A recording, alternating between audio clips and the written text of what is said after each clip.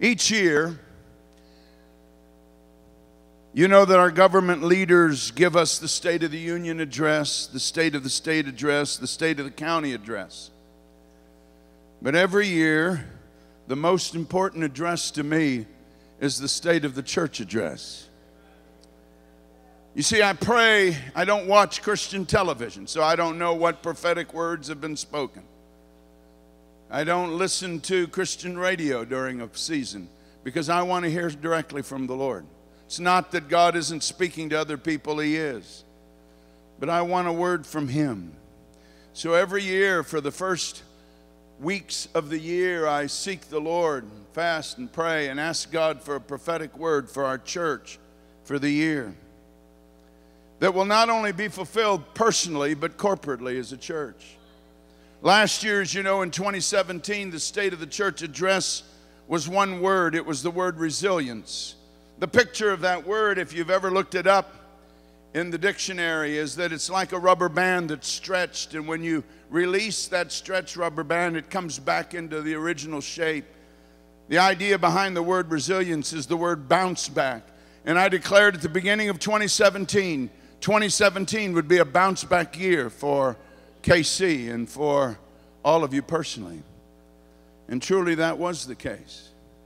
On Maui, for example, our life groups grew to over 400. We're at 417 life groups now. We bounced back. Here on Oahu, there's been bounce back in that ministry and in other ministries. We have almost 1,000 life groups now in the U.S. alone. We saw many families who once attended our church start coming back home. It was amazing to see people that had been away for years coming home.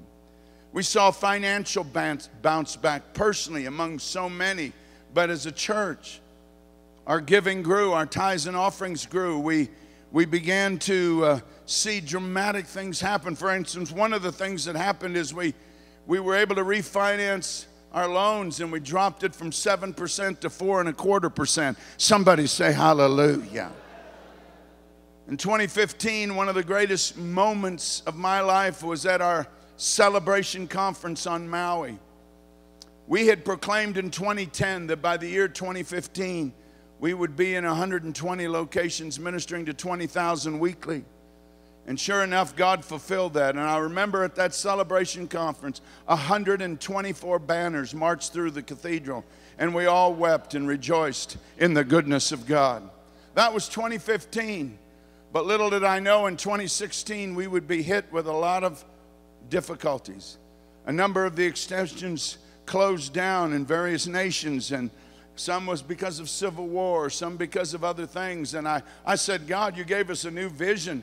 The 1, 2, 3 vision, 100 extensions in the U.S., 200 overseas, and 30,000 people in our life groups. And it doesn't look that way in 2016. But in 2017, God gave us the word bounce back. And I'm going to tell you what began to happen. When we hit 2017, those extensions began to bounce back. Today, we're right on schedule, 165 campuses, and we're on our way to 300. Somebody say hallelujah. Personally, many people experienced a bounce back year.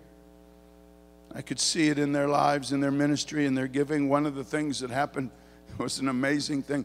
You know, every year I challenge you all to beat me in giving. You know that, don't you? And I don't know why you ain't doing it. I haven't figured it out yet. But back in the year 2000, God spoke to me and said, I want you to give $100,000 a year. Well, for me to give $100,000 a year, because I'm not in business, I don't have any mechanism by which to do that. He has to supernaturally bring me money. But every year, all those years, God's allowed me to give over $100,000. Last year I gave about $130,000. That's not a lot of money for some of you, but for me it's huge. But there was a couple in our church who said, Pastor, we're going to beat you. I said, try. They beat me this year. They beat me.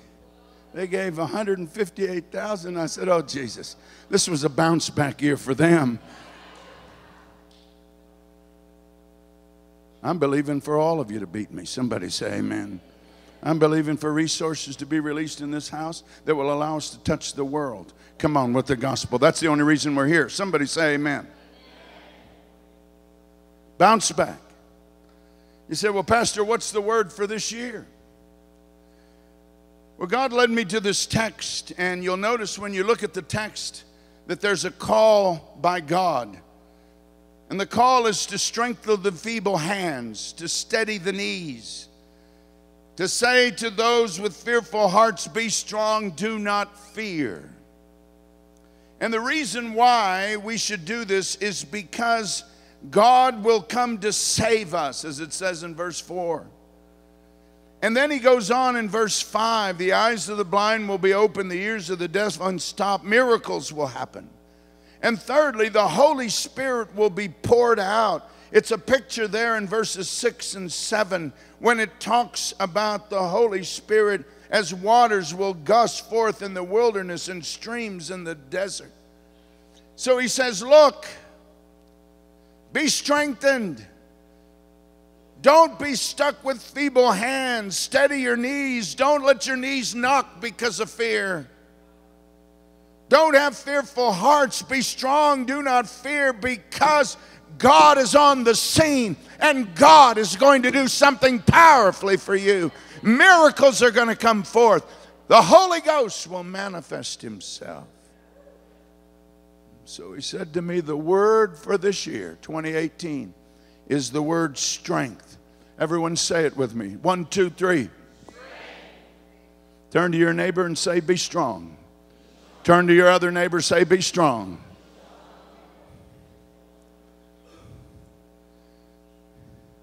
Notice that the strength and the Holy Spirit go together. And this is because our strength comes from the Lord. It's not in our natural self. When you look at the whole concept of strength coming from the Lord, you're struck that there in Exodus 15:2, it's the song of Moses and Miriam. It says, the Lord is my strength and my song. He has become my salvation. David sings a song of praise in 2 Samuel 22 when he says, it is God who arms me with strength and makes my way perfect.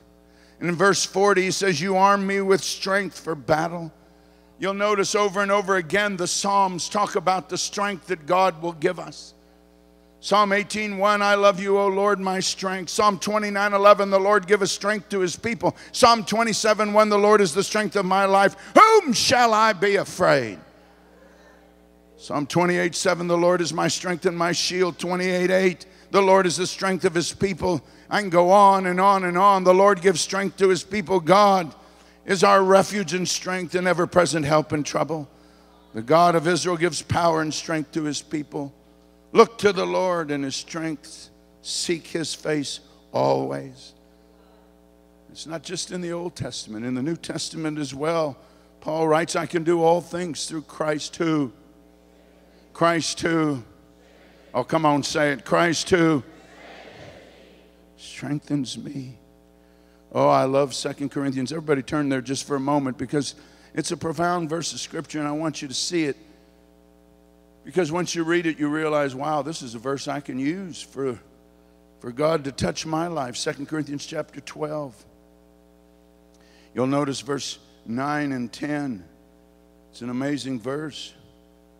Paul is talking about a messenger of Satan that's tormenting him. But the Lord speaks to him and says, my grace is sufficient for you, for my power is made perfect in weakness. You say, I'm getting old. Don't worry about it. God's strength is made perfect in weakness. Therefore, I will gladly boast all the more gladly about my weakness, so that Christ's power may rest on me. That is why for Christ's sake I delight in weaknesses and insults, in hardships and persecutions and difficulties. For when I am weak, then am I strong. Everybody say it with me. God in 2018 is going to make me strong.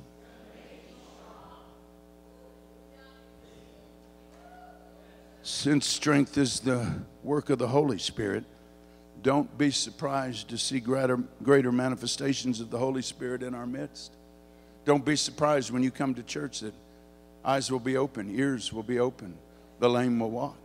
You say, oh, well, that happens in third world countries. No, it's happening among spirit-filled people who are believing that God's power is available to them.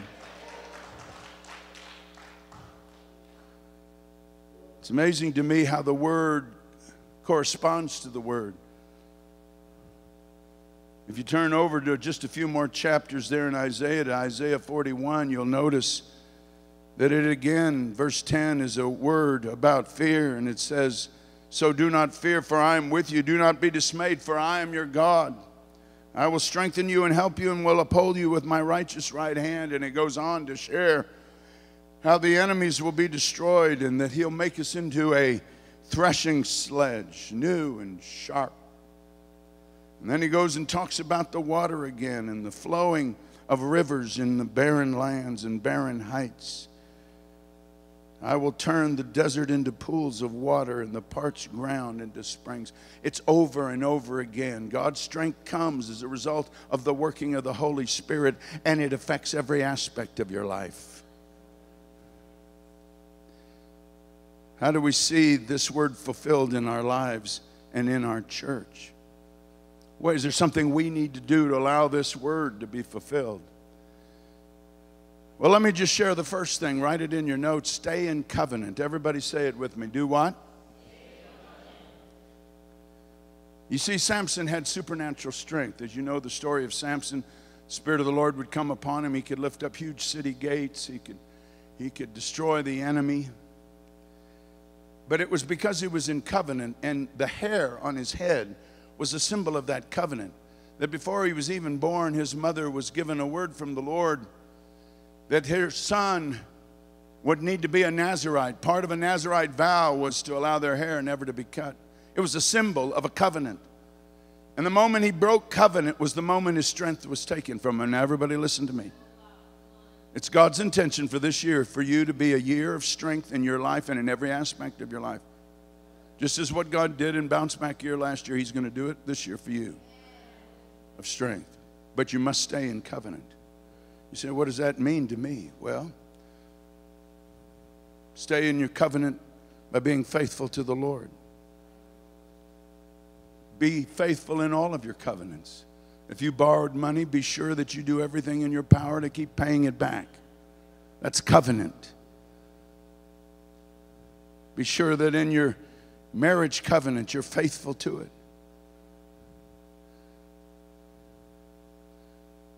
Think about the covenant you make when you become a part of a church. Stay true to that covenant. Let this house be your house, and may you see it grow.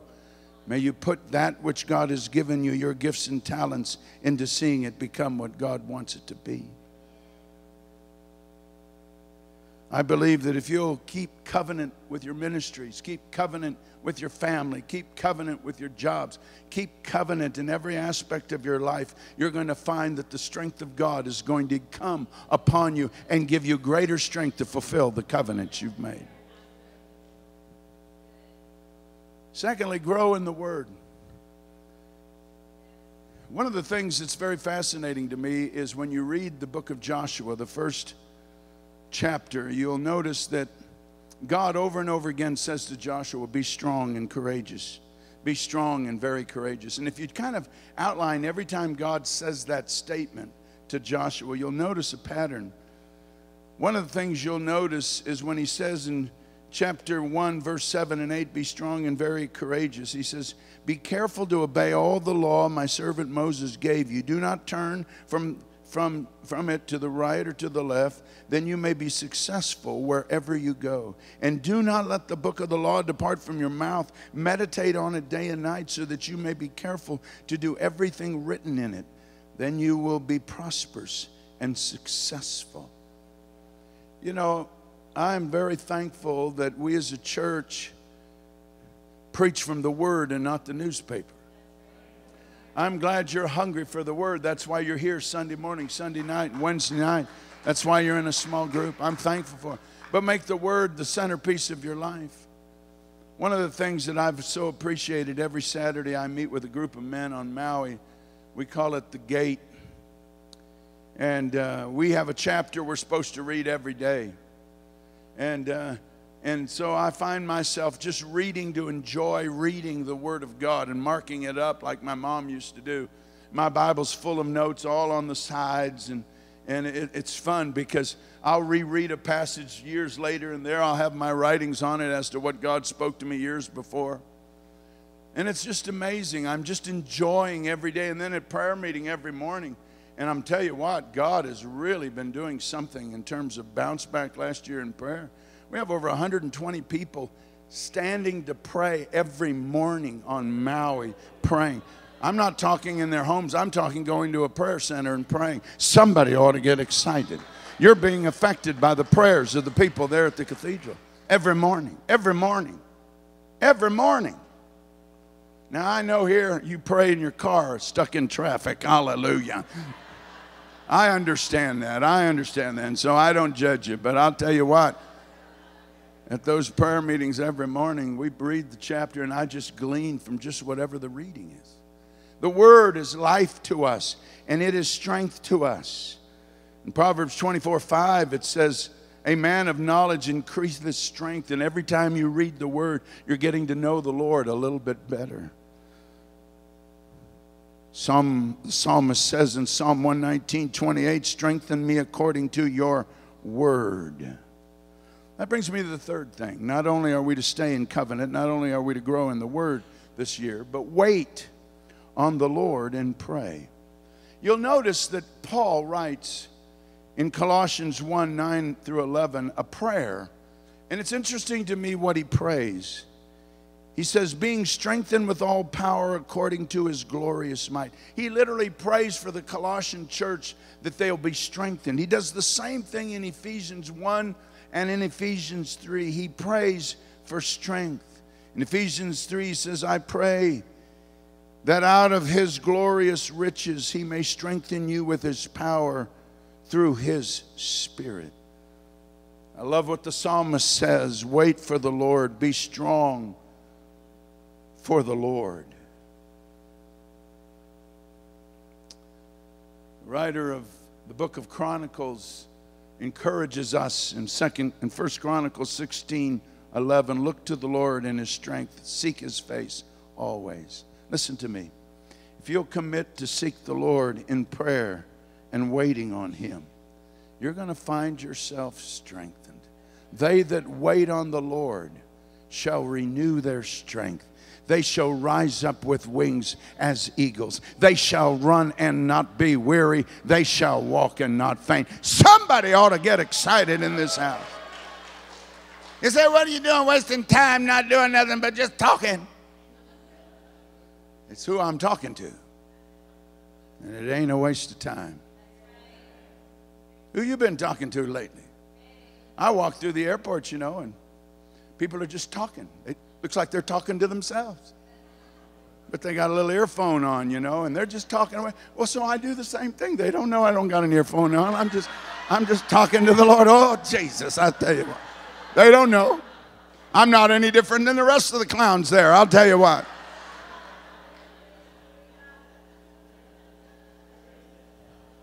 Wait on the Lord, pray. Let this year be the year where you say, hey, I'm going to make my life what it needs to be. I'm going to be a man of prayer. I'm going to be a man of the Word. I'm going to be a covenant man.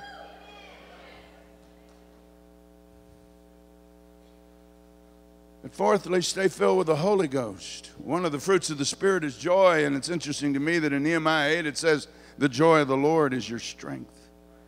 Boldness comes from the Lord as a result of the Holy Ghost. In Acts chapter 4, they were facing persecution, and they prayed, and the place where they were was shaken, and it says they were filled with boldness. Oh, I love that passage. Behold, I give you power. Tread on serpents and scorpions and over all the power of the enemy, and nothing shall by any means hurt you. That's the power of the Holy Ghost that you have. Whew. Oh, I like what Paul writes in Ephesians chapter 5. Don't get drunk with wine, whereas in excess, but be filled with the Holy Ghost, speaking to one another in psalms and hymns, spiritual songs, making melody in your heart to God. You know what I like about this church? is you can come to church and you can sing, you can dance, you can lift your hands in the air, you can speak in tongues and nobody thinks you're weird. That's a blessing. You can get full of the Holy Ghost, fall out, run around the building, everybody just thinks you're normal. Hallelujah.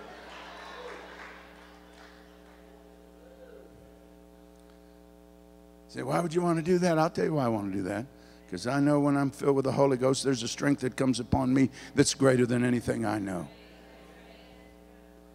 What I need is His strength. Desperately.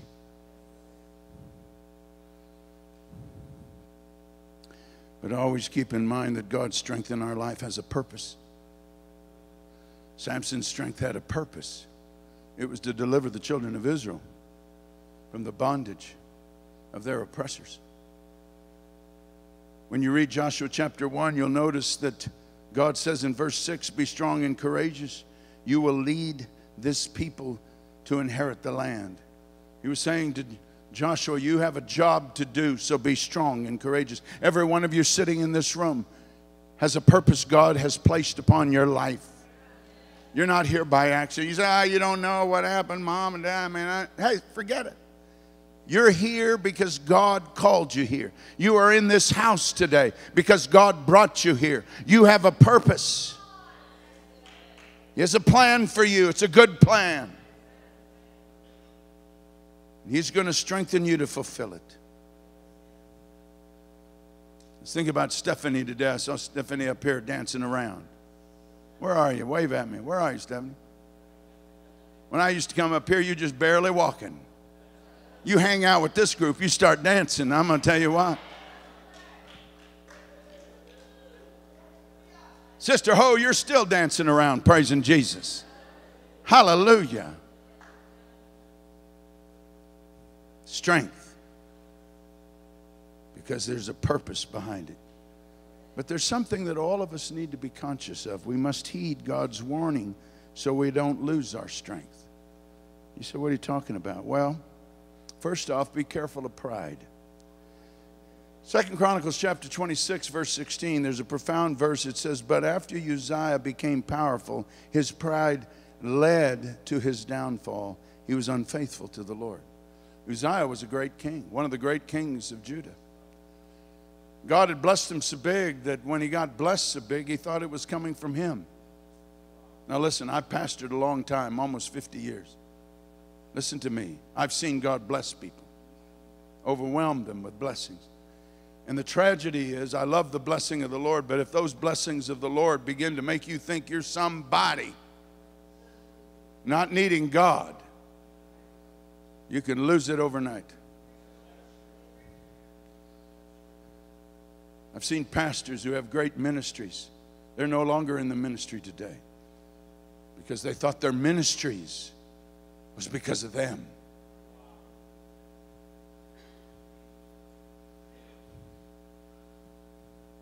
That's why I pray every morning. That's why I'm at that prayer center every morning. That's why I seek the Lord every single day. I know that none of this is because of me. People say, oh, you must be extremely talented. No, no, no, no, no. I figured out what I am. I'm a surfer dude who's never surfed.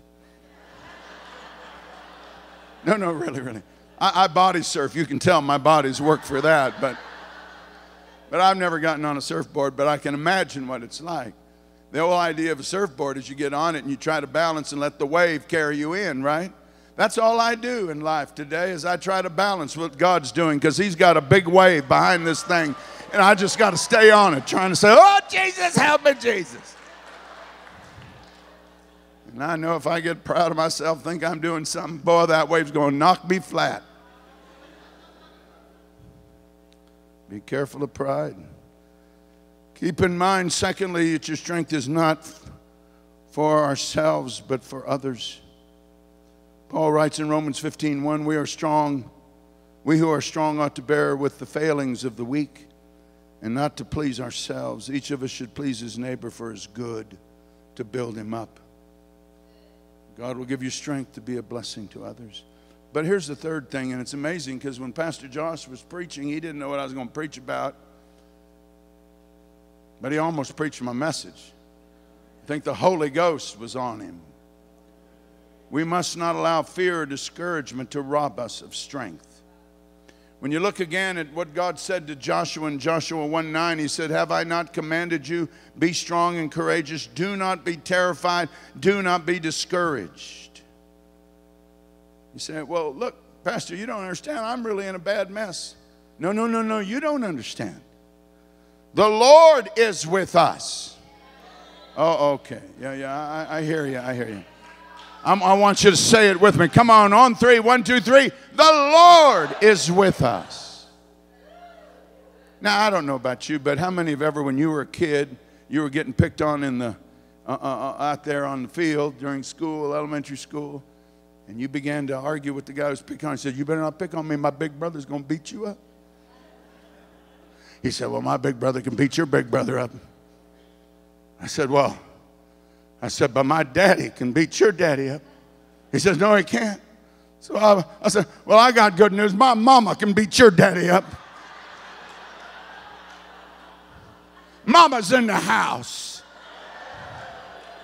The Lord is with us. You got to understand that. This isn't your fight. It is His. God will defeat our enemies, no matter what it is. If it's physical, emotional, financial, God can intervene. That's what He says to Joshua in Joshua 1:18. And in 1:25, God will overcome your enemies. One of the most impressive verses, and I think you may have never seen it, so can I show it to you? I've read the book of Philippians 100 times. I've studied it. I've taught on it. But recently the Lord began to show me something that I needed to be mindful of.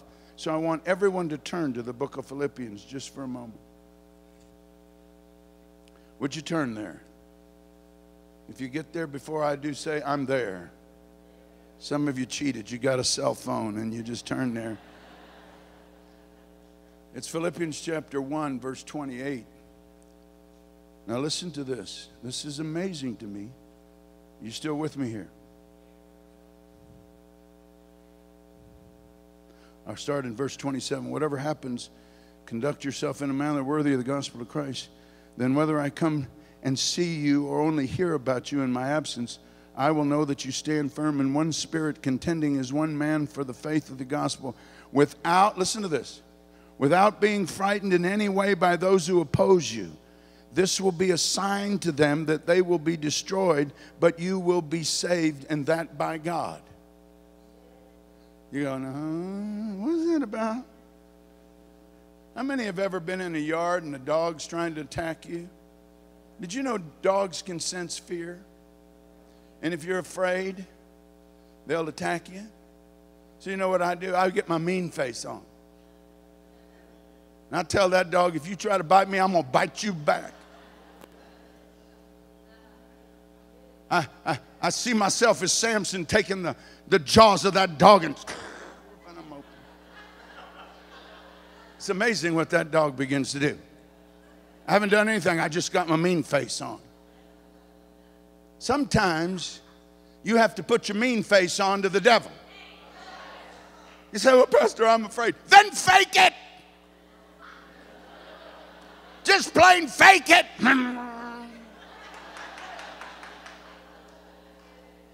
Because if you give in to the fear, you're going to be smashed. You're a man of God. You're a woman of God. Act like it. The pastor, you've been afraid? Sure, there's been attacks in the middle of the night. That panic attacks, come on you out of the blue. I awake and go, what is this? So I just start quoting the word. The Lord is my shepherd, I shall not want. He maketh me to lie down in green pastures. He leadeth me beside the still waters. He restoreth my soul. And I preach the word to the devil. We were in Calcutta, India years ago. First time my wife went to Calcutta. If you've ever been to Calcutta, it's the most demonized city in the world. It's where I was born. One of the men who dedicated me was a great man of God called Jiva Ratnam. He had tremendous power over demons. He was preaching at my dad's church in Calcutta, and he stops in the service and says, all the demons come up here. And people just stood up in a catatonic state and stood in one line, all like 10 soldiers, just like that. My dad said, whoa.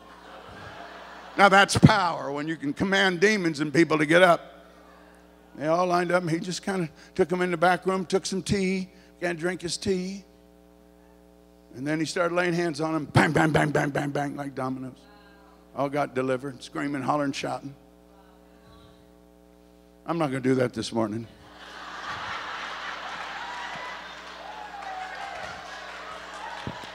Oh, please, Pastor, my husband needs it, please.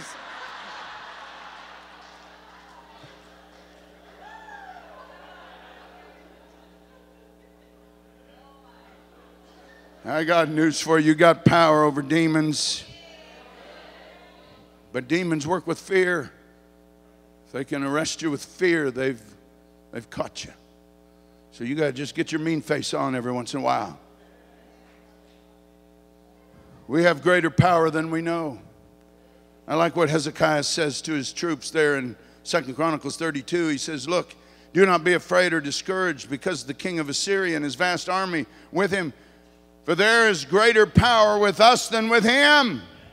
With him is only the arm of flesh, but with us is the Lord our God to help us and to fight our battles. Come on, God is with you.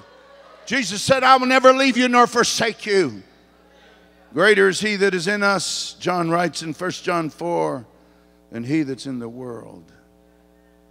So don't you allow fear and discouragement to rob you. If you have to, fake praise. There's fake news. See, there could be fake praise.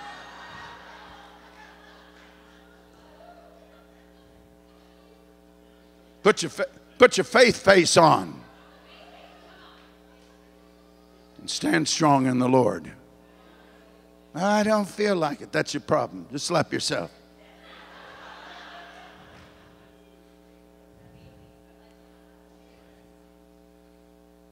Fourthly, God has given us his armor and his weapons and his strategy to defeat the devil. Paul writes in 1 Corinthians 16, be on your guard, stand firm in faith, be men of courage, be strong.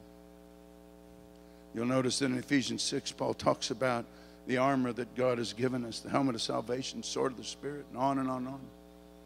2 Corinthians 10, he talks about the weapons we fight with are weapons not of the world, but on the contrary, they're divine power to the demolishing of strongholds. We demolish arguments and every pretension that set itself up against the knowledge of God, and we take up and literally tear down, take captive every thought to make it obedient to Christ. There are stupid thoughts that come to your head. Your wife could tell you that. She tells me that a number of times. That's a stupid thought. Oh, you're right. That is pretty stupid. You take captive that stuff. You take captive. You say, how do you do that? There was a time when I thought I was going to be a karate specialist. Don't look at my body. Come on now, just stop it. Fat men can kick. Amen. Now, let me tell you what happened. We had a high degree black belt in my church in California. This is years ago when I was young. So we opened a karate studio in my garage, and we started training and had young men come in, and we were witnessing to them, sharing the gospel. And it was a Chinese form of karate called Silam Fu, and then there was the hard style, which was Taekwondo. So I was learning both. And I found myself, I was a youth pastor at the time. I found myself one day sitting at my desk, and I was praying, talking to God. But while I was praying, I was doing a kata. Those of you that know what I'm talking about, you're doing these movements. And the Lord spoke to me and said, what are you doing? Well, I'm doing a kata. You're supposed to be talking to me. What are you doing this for? I mean, it was very direct. And he asked me, why are you doing that? I thought about it. I thought, this is strange. In the middle of my talking to God, I'm doing some stupid kata. And the Lord convicted me. He said, son, is that what you're called to do? Or are you called to meet with me? And I began to evaluate what was taking over my mind.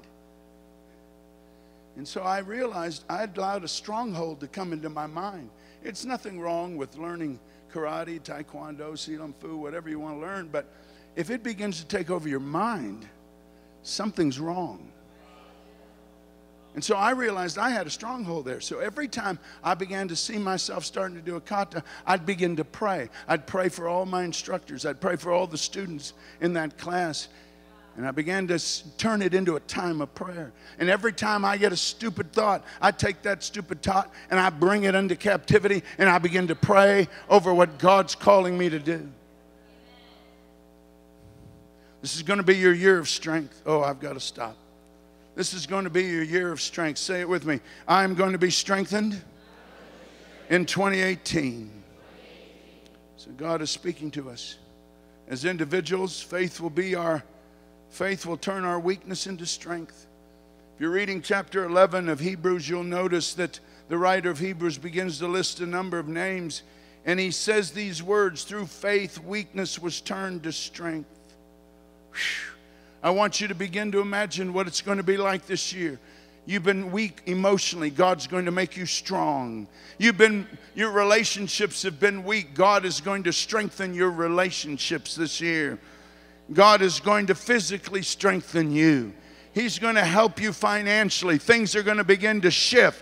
You're beginning to see things turning. You're going to become strong. You're going to have wisdom to make right decisions. I love what the word says in 2 Samuel chapter 3, verse 1. David grew stronger and stronger while the house of Saul grew weaker and weaker. You're going to get stronger and stronger this year. Our church is going to get stronger and stronger. As a church, I'm claiming Isaiah 54:7. Enlarge the place of your tent. Stretch your tent curtains wide. Do not hold back. Lengthen your cords. Strengthen your stakes. For you will spread out to the right and to the left. Your descendants will dispose nations and settle in their desolate cities. Dispossess nations and settle in their desolate cities. That's what's going to happen as a church.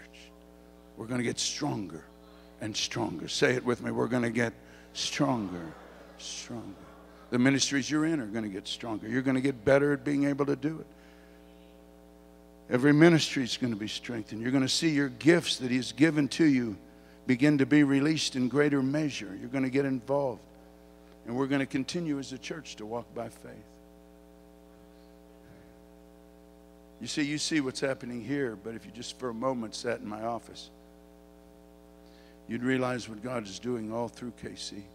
Just this last week, I signed documents to buy a new property in British Columbia, Revelstoke, British Columbia. It's the snowboarding capital of Canada. We're opening an Eternal Riders Center there. It's a marvelous piece of property. And already signed documents to open a new church in Morgantown, West Virginia. About 4 months ago, I was driving into Branson, Missouri. As many of you know, we have an extension in Branson.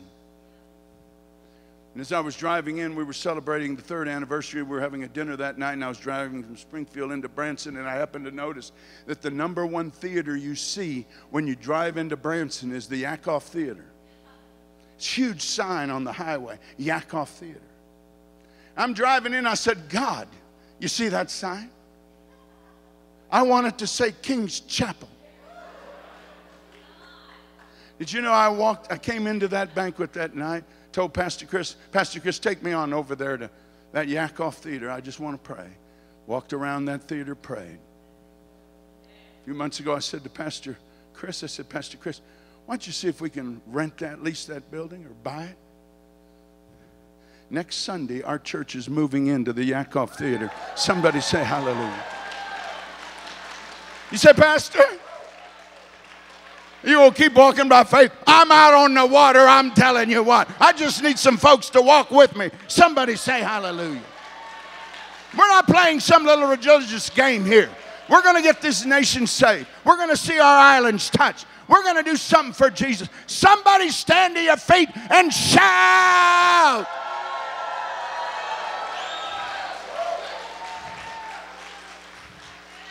This is your year of strength. Don't you allow the devil to rob you. I don't know what you're going through, but I'm here to tell you. Fear and discouragement is going to be gone because you're going to put your mean face on. Your face of faith. You're going to declare, God is with me. If God is for you, who can be against you? Now we're going to pray. I want everybody to stand on your feet. We're going to pray. And God's going to do something right now for you. I'm going to believe that supernatural strength will begin from this moment on in your life. Things will turn. Things are going to turn. Lift your hands in the air. You're believing with me. Spirit